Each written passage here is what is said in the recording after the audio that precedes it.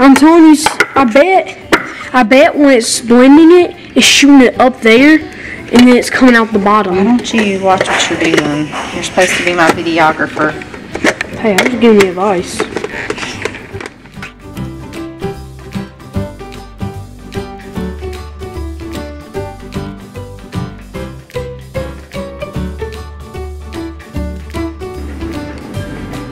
Hey y'all, I wanted to let y'all in on a little project that I'm doing today. I'm not 100% sure how it's going to turn out, but I wanted to share with y'all what I'm doing. And I want to make some whipped body butter. So I'm using coconut oil and shea butter. And I've put 1/4 of a cup in my pot and I started melting it. So I'm going to move this over and let it finish melting. And I don't have a recipe for this, so I'm just kind of going with it, and then I'll let y'all know how it turns out. So I'm also using my aloe from out in the garden, and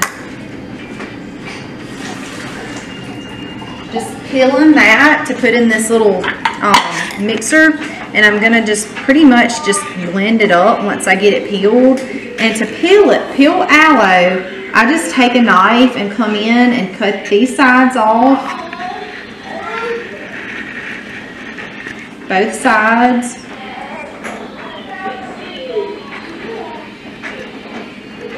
And I'm going to take the top section off just by sliding this right under the skin.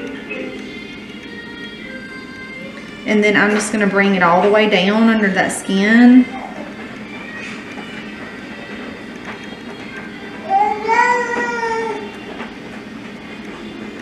And once I get that off, I'm just going to take it and cut me a little section and work it down in there.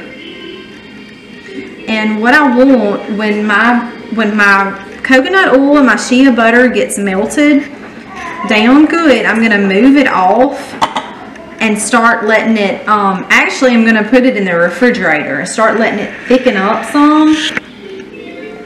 And once it does that, I'm going to pull it back out and I'm going to add my aloe in there.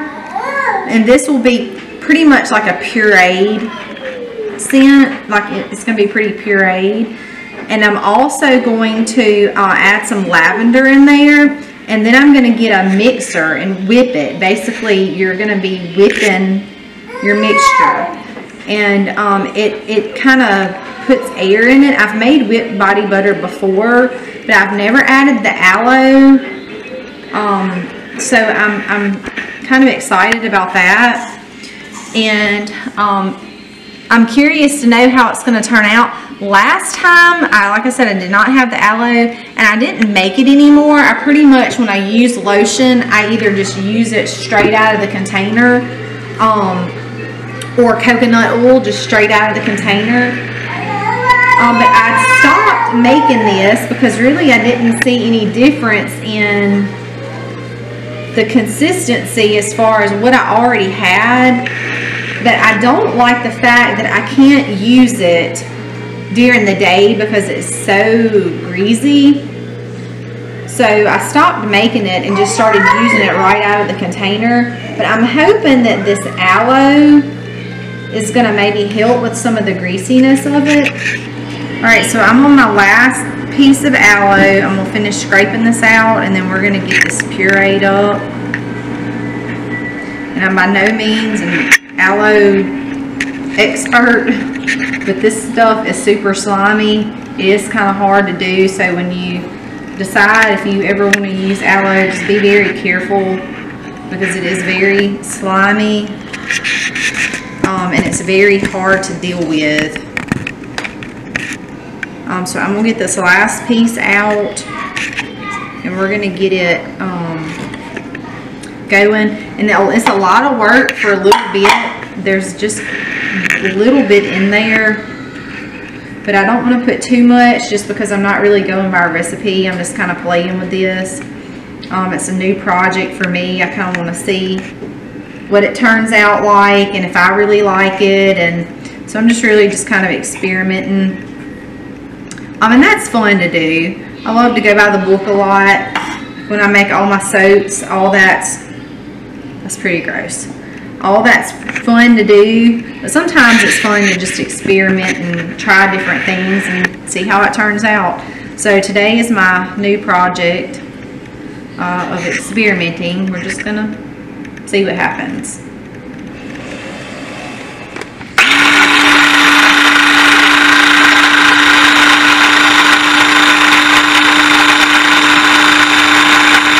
I definitely don't want chunks of it in my...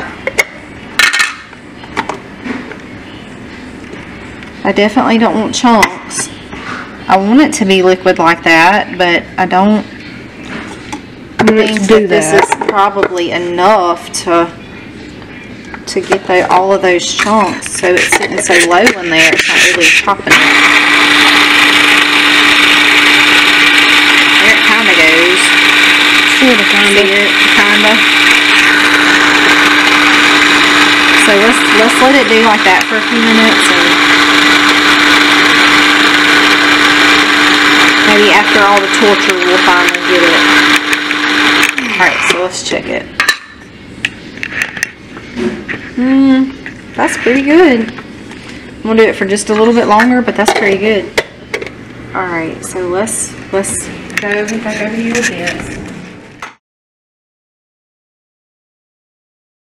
But once I get it whipped with like a true blender,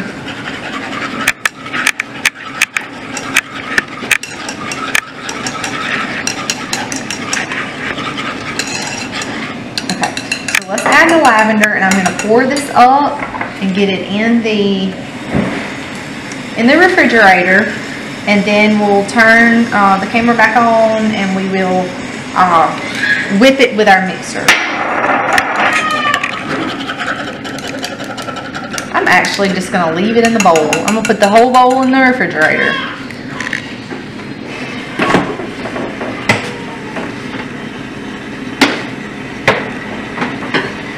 Our yummy blueberries that we picked today off our blueberry tree.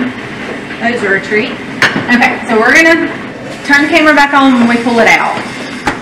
Okay, so in the middle of all the chaos that was on the counter a while ago is when I decided, hey, let's try this new project of our whipped body butter. So what I was making, and I'm going to do a video on this soon, so y'all just hang tight, is homemade sunblock. Now, I've started making this last year for our family, and I have made some for our customers.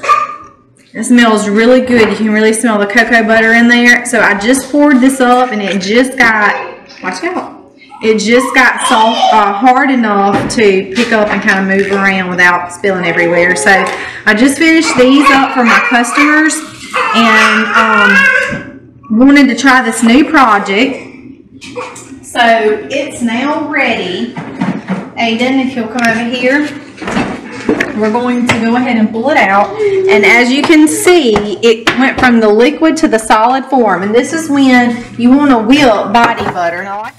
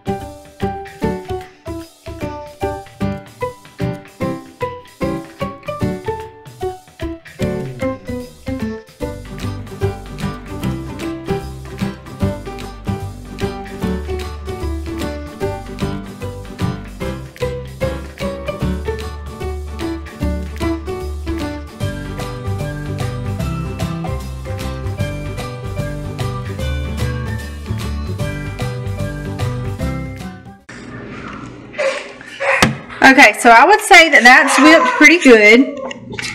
So what I want to do, I'm just using my shea butter container, and I'm going to put this back in here. So there's your whipped body butter, and I use this as lotion. And like I was telling you before, I've made this before, but I never put aloe in there. And I stopped making it because it was, when I use it at night, it's kind of greasy. And so to me, that was no different than just using it right out of the container, whether I picked coconut oil or shea butter, whichever I decided to moisturize with. But I did add the lavender. This is nice because I was able to add the lavender, and I was able to add the aloe straight from the plant. So this will go in a cool place because it will melt. And I will likely just continue to use this at night because I have a feeling it's going to continue to remain pretty oily. And I don't use that out during the day. I don't moisturize my face with it and stuff during the day. I just use it at night. But I think I'm going to like it. I think I'm going to like the aloe in there. So we'll see. Now I really like whipped body butter because it's soft. It's very soft. It's moisturizes your skin really well. It makes, I have some on my hands, and it has made my hands super, super soft. Like I said earlier, it is a little greasy, so I don't use it during the day. I moisturize with it at night. But it has, between the shea butter, the coconut oil, the lavender, the aloe, all of those have such good properties, benefits for your skin, which is another reason I really, really like it. There's no toxins, no chemicals. So it's great for you.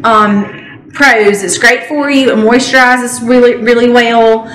Cons, I only use it at night because it is so greasy. Here is our whipped body butter, and I'm excited about using it with the lavender and the aloe in it. So happy homesteading, y'all.